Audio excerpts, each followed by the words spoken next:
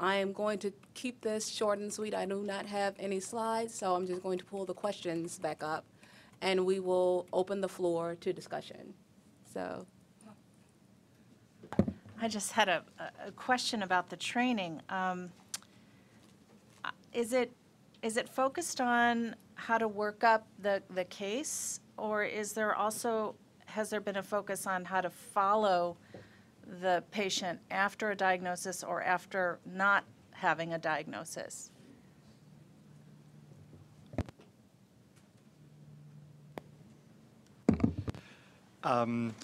So there's a couple of different settings for the training that we're doing, at least in the UDP program. One of them, as Ron mentioned, was is having people rotate through our program, and that's very much on management and workup while people are there. We encourage people that are rotating to come to some of our other meetings where we discuss things that are going on after a person leaves the program, but I think that there may be a gap there that includes some of the things you're talking about that we're not doing yet. And then other parts of our training program focus more on the technical aspects of a UDP, for instance, the bioinformatics that you would use for a UDP type of patient. So there may be places for us to go that we're not covering yet, especially in follow-up. yes? So it's possible that some of this was covered in the session that I missed because I came late this morning, but it also relates to training, and that is, does the network have a sort of systematic process evaluation and improvement sort of arm? Are you looking, in other words, at the diagnoses that did get made and asking the question, the next time around, how should this be approached so that that diagnosis gets made more efficiently? I would think that the system should be learning as to how to do this well. And so when it comes to teaching, it's not just teaching how to analyze genomic data, which is sort of the obvious thing you do well, and a lot of places could use that knowledge. But I would think that you ought to be able to find ways to more efficiently answer these questions and help disseminate that information out to the community.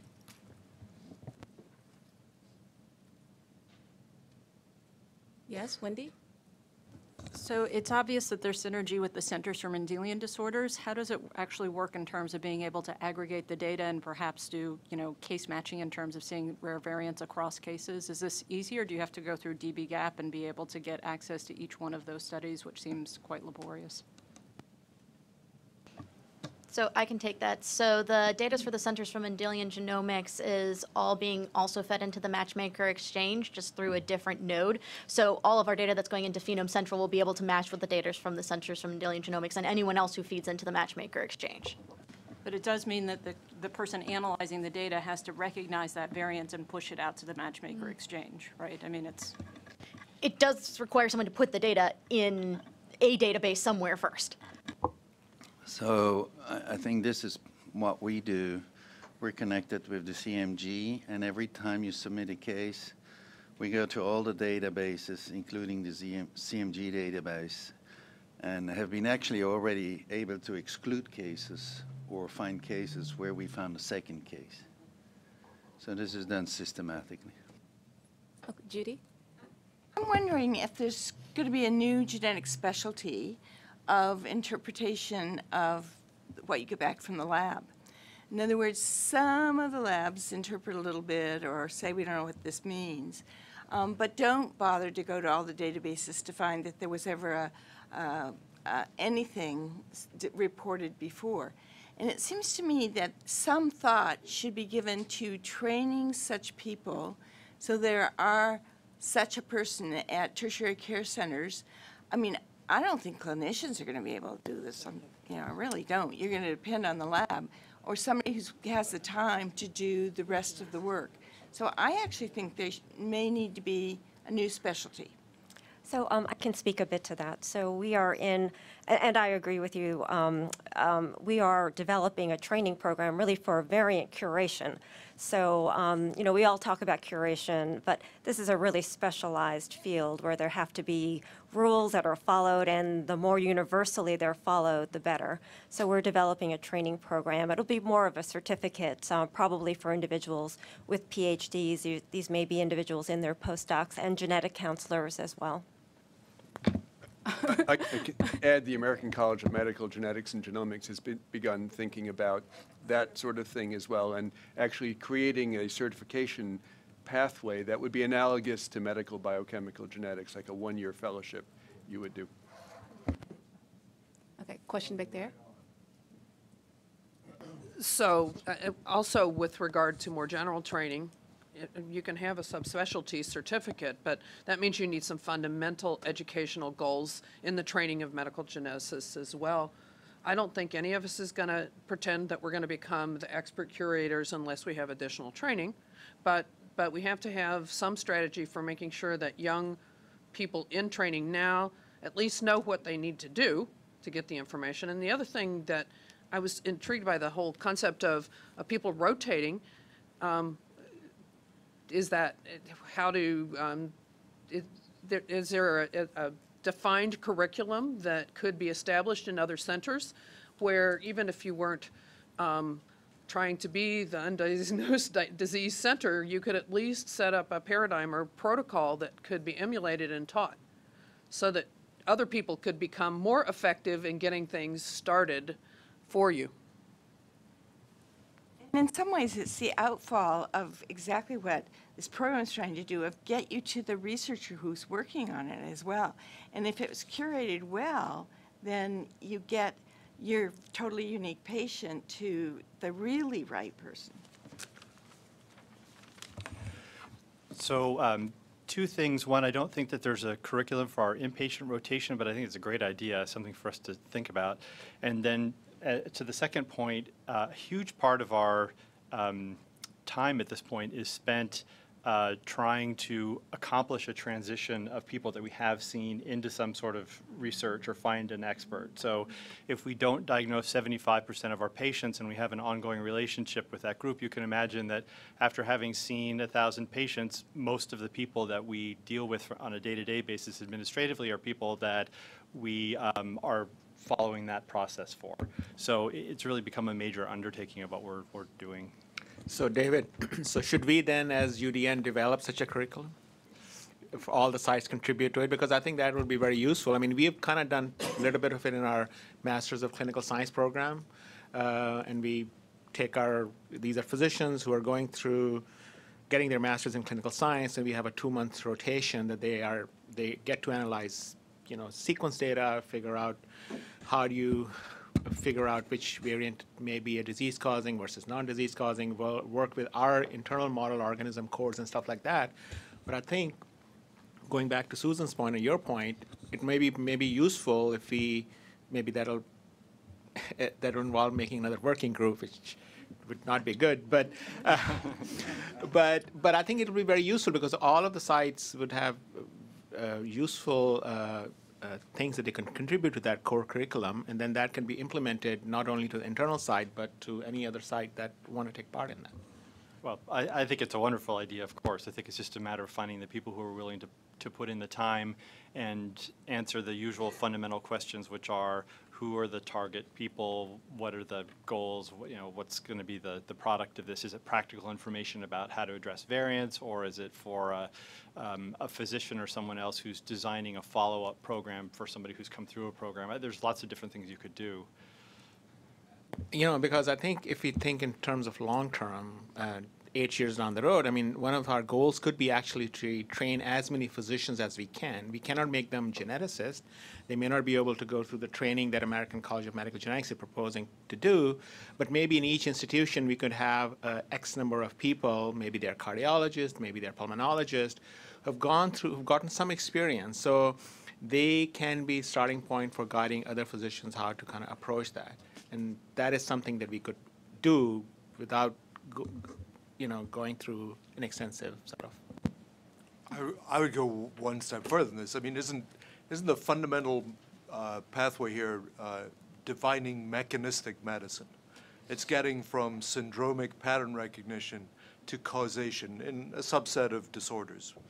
And that's essentially all of medicine, ultimately. And the fact is, we can only do it in a very limited subset of disease at the moment. As information accrues, it's going to be all of medicine. So I thought integrating Rachel's comments with Bruce's comments This is something that has to be so clearly aligned with the way that all of medicine is practiced, all of training is integrated, that there should be some effort to try and bring in organizations that are actually responsible for all of those components of the infrastructure to make it a generalizable theme. It's not going to happen overnight, but we need to be able to begin to include all of the training organizations in medicine, all of the organizations that build the infrastructure for the practice of medicine. I mean, if you think about it, pattern recognition, this is the sort of thing, if there was as I said at the start, and I actually do have more than one thing to say, but I always say the same thing. If there was a uniform phenotype, you'd just be able to basically work out which classification that phenotype dropped into, and then you would understand the pathways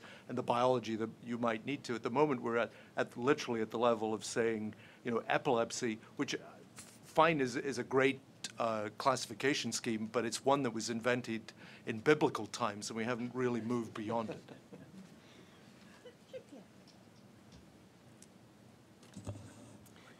Perhaps thinking about the model of the North American Metabolic Academy, so an intensive 1-week type of course, granted it wouldn't reach everyone, but you could open it up to a wider audience and address really all of the things you were talking about, whether it's how to work up the patients with undiagnosed disorders, how to do variant curation, how to think about, modeling.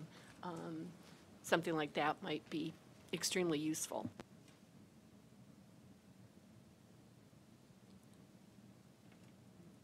Any more comments as far as training? So what about the international collaboration? So one of the things that we are tasked with in this session is looking, beyond the UDN and sustainability. So there already have been workshops in Budapest and Vienna and, other places. Anastasia can probably expand more to already start these connections with international UDN collaboration, so international and domestic collaboration. So are there any comments as far as those, or suggestions or questions? Yes, David? Just in answer to a question earlier about what do the sites get out of being a member of the part of the UDN, for instance, I don't think it's been established really as far as the UDN itself. That's something we're working on. In terms of the international group, it's very much been, at least in my opinion, a feeling like a meeting of equals where everybody gets together and says, we all have a collection of our own patients locally. What are things that our local governments and our local institutions will allow us to share, and then work on equal peer data sharing as a place to start. So I think that's been a central focus of the international meetings so far. Yes, Judy? I like collaborations a lot. I think they make you think about things you wouldn't think about elsewise. Has the network thought about bringing in a healthcare provider to start to get the healthcare provider to actually think about how it would do this?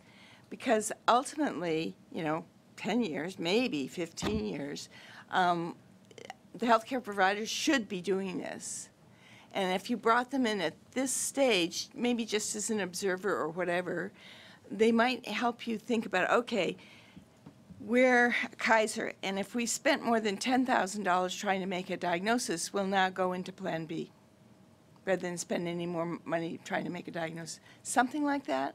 But to get one of the big healthcare providers, like starting to listen and starting to understand who these people are and what's involved. I think it has to be more than one. I think ideally it should be a consortium of pairs that are actually observing and understanding how this is implemented. Otherwise, it's not going to be worthwhile. I think Howard has had experience dealing with Blue Cross Blue Shield and others. And I don't know what your thoughts are, but I think building a broad consortium and having them understand how this will impact care delivery in the next 3 to 5 years is critical. Really smart, they were doing it. Really well. Yeah. And the other thing about it is it's very well aligned with PMI, with ongoing efforts in care redesign. I mean, everybody is trying to do all of these things in their own different ways in different parts of the healthcare system, but nobody's talking to each other, and the healthcare pairs are at least one place where it all sits. One of the challenges with the payers, having just moved states, I can tell you that they're all state-driven. And so you have a big difference of problem sets with the different Blue Crosses and Blue Shield. Blue Cross Blue Shield of Alabama just last week said they would start paying for any genetic testing. So I think one of the challenges is it might be coincidental that we're there, that there's a lot of pressure that has to go on in this. And I think the challenge with the payers is that they keep looking for what the study designs are to prove this. And I have to tell you, I have found no one who's told me what the answer is. And so our solution has been really very simple. So I will give you our secret sauce. You find if they'll pay for a gene test, you say, I will do this gene test.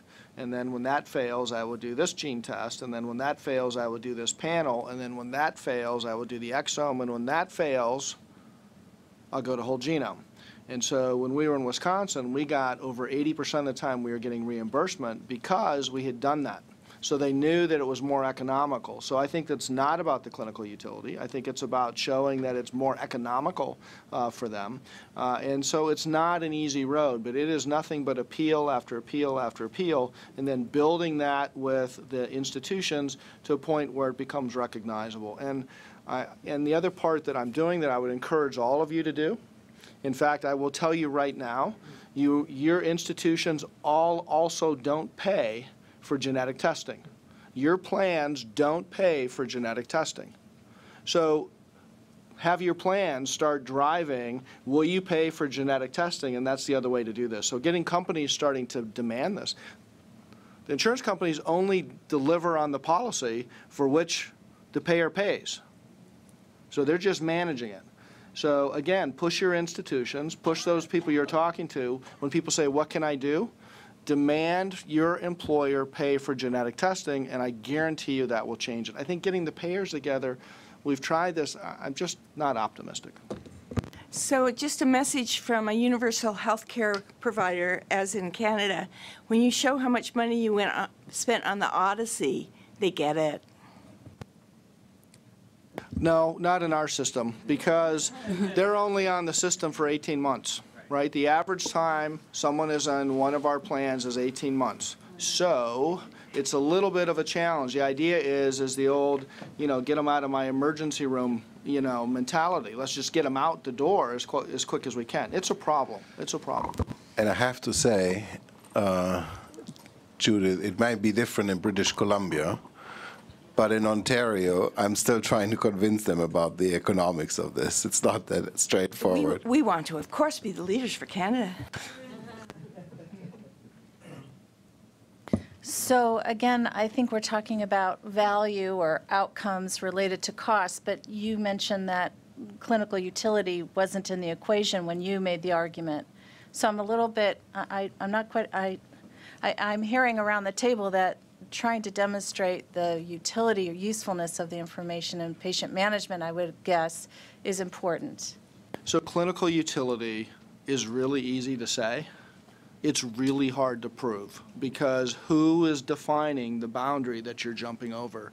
How many cases are we talking about? Are we talking about 1 million cases? Are we talking about how many variants? And it's a really hard problem of getting somebody to say, this is the bar you jump over. If we knew what the bar was, we could design something around it. But I've yet to have an executive, a chief medical officer, or anybody else in the insurance industry tell me what clinical utility means for us to be able to meet. So a lot of times it means improved health, net health outcomes. So, and that's pretty vague. But maybe one of the roles that this group could do is define outcomes that matter to the various stakeholders involved, and to push that agenda so that a diagnosis is an outcome. And what is avoided in terms of pain and suffering or quality of life and those types of metrics. So I guess trying to define outcomes, having metrics, and having data sources to measure those metrics would be useful. I was thinking whether I should say something to this. In general, I agree with you, but something which got a little bit almost in hindsight this morning is my experience, I would say that one of the most humbling experience of my professional career so far has been just making a diagnosis within the last 5 years and ending the diagnostic odyssey for these families. I will have to admit, I almost underestimated in all of these years where I couldn't do it. So when you say diagnosis is an outcome, I think that's good. Let's just not restrain ourselves too much, because I think we need to make that argument to insurance companies.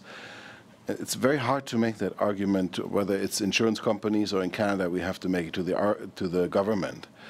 But it's so powerful that this clinical utility discussion, I agree with you, needs to actually disappear or completely reframed before we, because we are up against the wall here. Yes. Let me just say something about the diagnostic odyssey. Like, that's low-hanging fruit right now. But in another 5 years, you're not going to have that to look forward to as one of your outcomes. So you really do not have to think prospectively of what are going to be outcomes from genetic evaluations that have impact on patients and families. Think about clinical utility beyond just the patient, because despite what payers say about, turnover in their covered lives, we eventually are going to have value-based health systems, and there are going to be health systems with population management, and so they are going to need to have some kind of data about outcome. And you have to start thinking prospectively what constitutes an outcome of a clinical diagnosis and management. I 100% agree with you, but if you want to get to the point where you're talking about, we need to make the diagnoses first. Right, but I'm just saying, yeah, but avoiding the diagnostic odyssey is low-hanging fruit. In 5 years, you're not going to make that case. So first of all, I'm not sure you're going to be right about that. Yeah. I'm not sure that we have solved all the cases. But in order to get closer and closer to this, we have to get to a point where we actually get to the low-hanging fruit much more efficiently than we are right now. But could I just comment? I mean, I wonder how much, is that always true, the statement that was just made, that you always have to get to the molecular level of a diagnosis?